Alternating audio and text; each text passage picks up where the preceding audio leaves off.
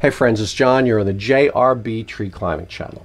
I'd like to show you one of my favorite everyday knots for a number of applications. It's an exploding hitch and it's known as the Highwayman's hitch. The Highwayman's hitch, also known as the bank robber's knot, also known as the Getaway Hitch, is rumored to have been used by bank robbers back in the day when they wanted to quickly get away after doing their business. The horse was tied to a horizontal post in this fashion. So the left side is my load side, the right side is my release side. I place a bite over the host. With my working end on the right, I go up and around that bite, and then I bring a bite up through and tug to secure it. Let's get in a little tighter and we'll take another look at that. Put a bite against the host, up and around the back,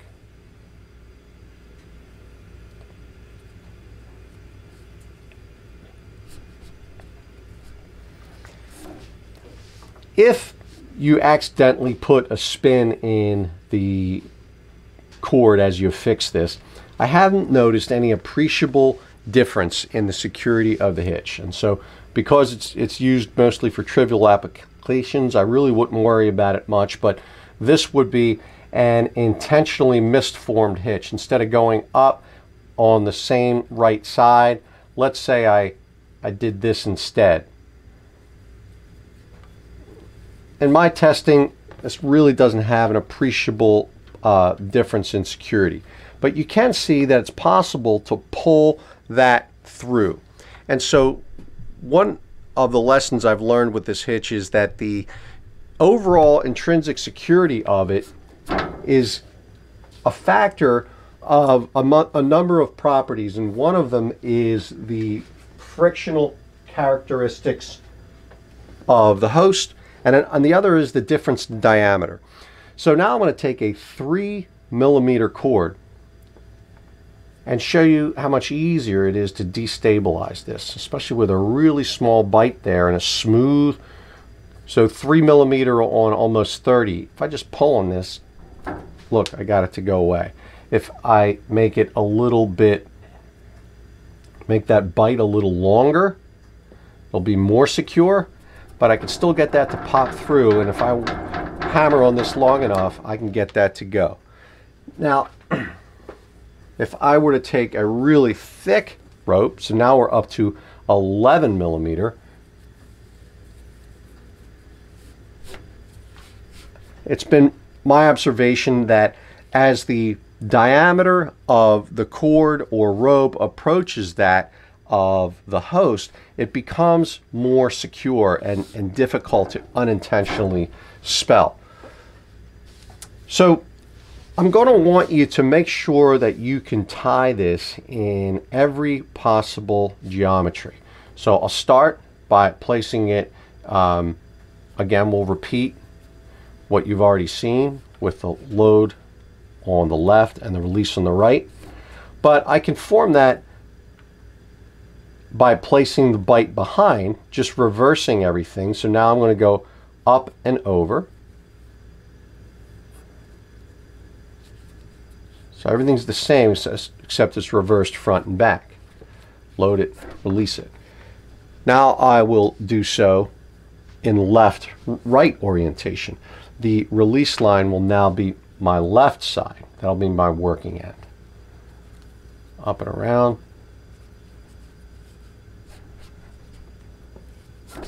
And now the same, but I'll be going behind the host.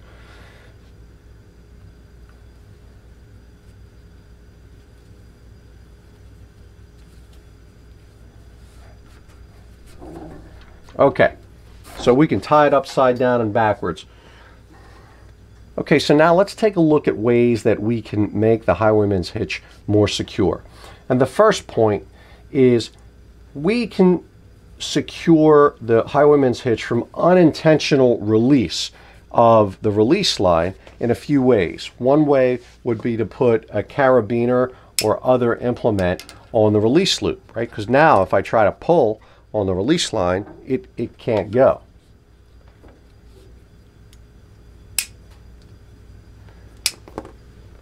Another way to do that would be if I don't have access to the end of the rope. Here I do, but I could always form an overhand knot here, and that would prohibit it from being unintentionally released. I'd make that snug, obviously. But if I have access to the end of the rope, I can pass it through the release loop, and now any attempt to release it will fail until I have unlocked it. As the host becomes smaller relative to the rope itself, we can make the rope the host. So I'm going to go around the tree trunk this time instead of the horizontal bar, and I am going to form a Highwayman's hitch on this cord using this side. Because I'm now able to form this in all orientations, I'll just get on with it. I've just formed a Highwayman's hitch, and I would call this, I've not seen this described in any books or anything, but I would call this the running Highwayman's hitch. And if you take the working end and lock it, well, that's just a fantastic thing to have in your arsenal. I would use this any place where I might use a running bowline, for example. This is just great because it's really easy to remove even after a fairly significant load. And it turns out that if you've watched my earlier videos, my first new knot introduction was the JRB hitch, and the JRB hitch uses the Highwayman's hitch in its trigger mechanism. So let's build a a JRB hitch here, and we'll pay close attention and recognize that trigger. So I take a bite, place it around the host. The top line is going to be my load, and the bottom is going to be my release. What I do is I form a Highwayman's hitch on these two strands using this. Pull this through. I'm forming a Highwayman's hitch right here. Try to stay out of your field of view.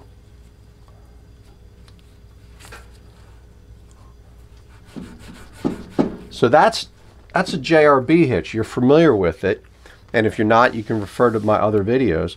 It's also a quick release, and I do use this for life safety applications. And it's got that Highwayman's hitch in there, and I can lock it in much the same fashion. So you can see what's happening here. We're building on our working knowledge of the Highwayman's hitch. And I've got some other applications for it in the future. So I wanted to make sure that you were familiar with it and that you understand that in its trivial form, it shouldn't be used for life safety applications. But when we take it to the level of the JRB hitch, it is strong and secure, and I do use it for life safety applications, provided that it is locked. So one last trick, let's take a JRB hitch. I have some folks who will use the JRB hitch for rappel applications, but only if they can lock it with and have it require two separate and independent actions before it's released. So that's my JRB hitch, and the release line would go here. So one way to lock this to ensure a second and independent action is required would be to form a Highwayman's hitch here on these two lines.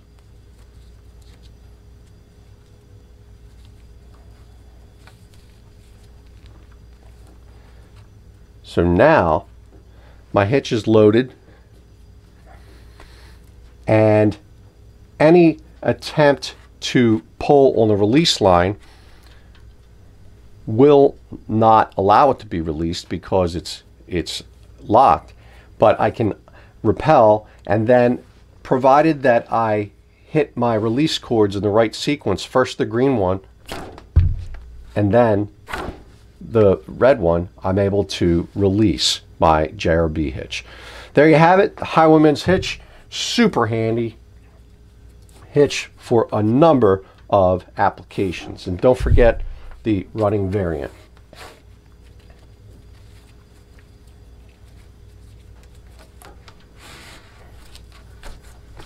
Thank you very much.